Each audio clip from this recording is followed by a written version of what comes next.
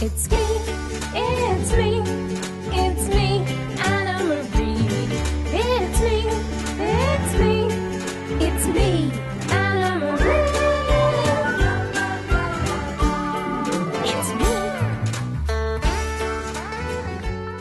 Hello again. In today's viral video, a little girl is going to be showing us just how naughty the words fire pit can sound. And then in my mum's brew, I'm going to be showing you some toys for keeping your children amused in restaurants. This week, I have been trying very hard to steer clear of the minefield that is saying a naughty word in front of my children.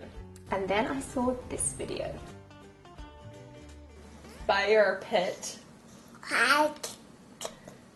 Fire pit.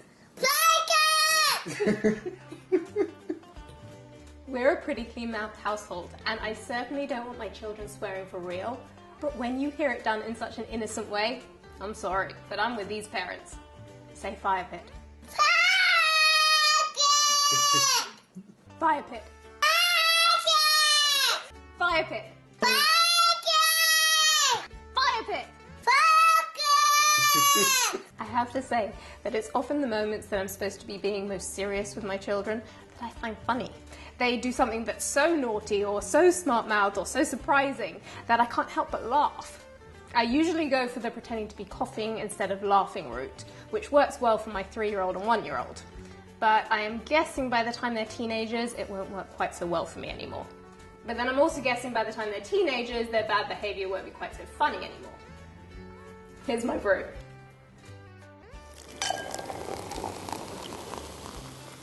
So talking about behaviour, one of the places that I find most challenging for maintaining good behaviour with the kids is in restaurants. So today I thought I would show you a few great toys that I've come across which really help keep them amused.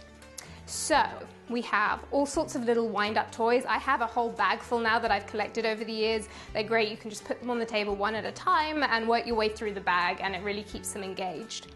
I have different types of little colouring pads. The Aquadraw ones are great because there's no mess involved and they're really tiny.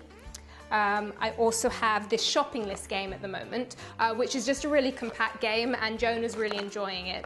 And I'm finding it particularly good because although Willa can't play it properly at the moment, she still enjoys putting the different food on the tabs, and so I think it can actually appeal to a wide age range. I also have a little baby for Willa, because that's what she really loves, with all the little accessories so she can feed her baby, has no clothes because that's how she likes them at the moment. And then I also have all these tiny books. There are so many different collections that you can get, but they're so small that they're really great to carry around in your bag. And when all else fails, I have the Leap Pad.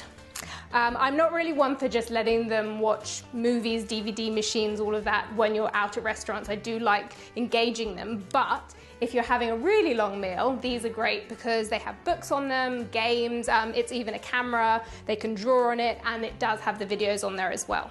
So these are just a few things that I recommend, but I would love to hear your suggestions too. I just wanted to say thank you so much for all your support so far. Don't forget to subscribe, find me on Twitter and Facebook, and I will see you next time. Bye.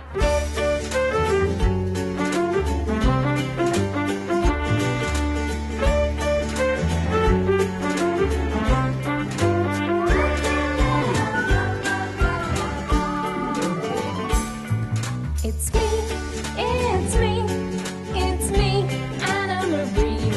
It's me, it's me, it's me.